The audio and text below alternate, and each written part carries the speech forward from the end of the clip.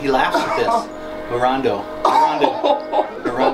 Egide. See, he laughs at me every time.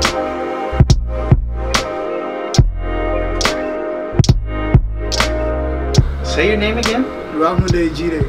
Why don't you try to say it? Yeah, why don't you say it? So how we met is me and my family went to the closet, right? They hold this thing where he goes to church. They hold this thing where they give out clothes and stuff like that.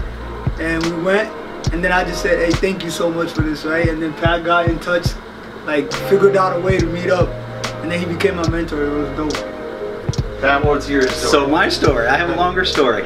So back when he was in 6th grade, and through the Ransom, God was just changing my life at that time. And I was gatekeeping downtown campus. And I was gatekeeping for the closet. All of a sudden, this family of many came through, and all of a sudden I see this little boy, little 6th grade boy, start dancing. And he's just dancing. And he's got some moves. How small is this now? I'm pretty big now. Yeah, he's pretty big now. Well, anyway, he comes up to me and he's like, I just want to thank you. And I was like, what for? I want to thank you because we don't have many clothes and this will help us.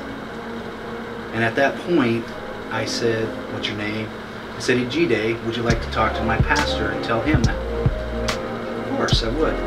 So we go up to Pastor Phil, introduce ourselves, and I just said, Egide has something to tell you. And Egide told him the same thing, which was, I want to thank you for this because we don't have many clothes. And at that point, Pastor Phil looked at each other. We looked at each other, and we had tears running down our eyes because that was pretty special. So from there, again, as I said, God was just moving in my life. I decided that I just had to mentor this boy, or had to be with him, just because you could see it in him. When he was in 6th grade at that time, and now he's a junior. I was surprised, bro. I was happy because, like, at first I was like, oh, what are we gonna do, you know? I haven't had a mentor before, so I was like, okay, let's see what it is. And then he started talking to me. We would go to the gym and play. He brought me food, snacks at first, and then later on we do like a lot more things, like take me to like football games and stuff like that. Where we go? It's the Jackrabbit games. And it was the funnest thing ever. You know, bring us cookies from California and stuff. California. Cookies from Mexico. It was dope. This isn't about me, okay?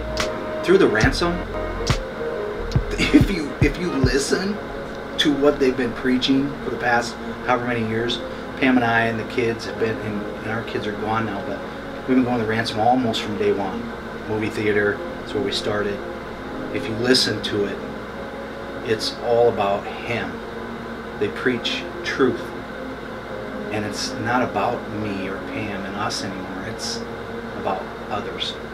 I mean, look at this kid. His smile lights up a room. It does.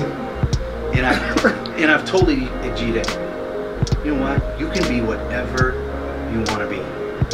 And what are you looking to be? I'm gonna be an agent. Oh, an agent? Yeah, an agent. Real estate agent. Real estate. Yeah. What else have you been thinking about doing? Thinking about like stuff like, you know, play basketball. Also stuff like. You were looking possibly to be a pilot, I thought, at one point. Yes.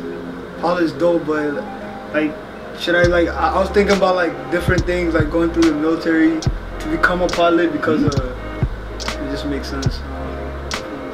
But nah, he's really like, you know, it's not like he goes out of his way, you know. He's not just doing the bare minimum. It's not like, okay, I'ma watch him, you know, hang out. Like he goes out of his way, stops what he's doing, you know, brings us stuff, get together. Like that's special. He's not just doing like the bare minimum, you know. He's going farther and like actually like building something and being part of our lives. His family is so beautiful. I mean, mom and dad and all the kids. You know what? You don't have to have much to be joyful. And they all have joyful hearts. Every one of them. That's what they've taught me and Pam.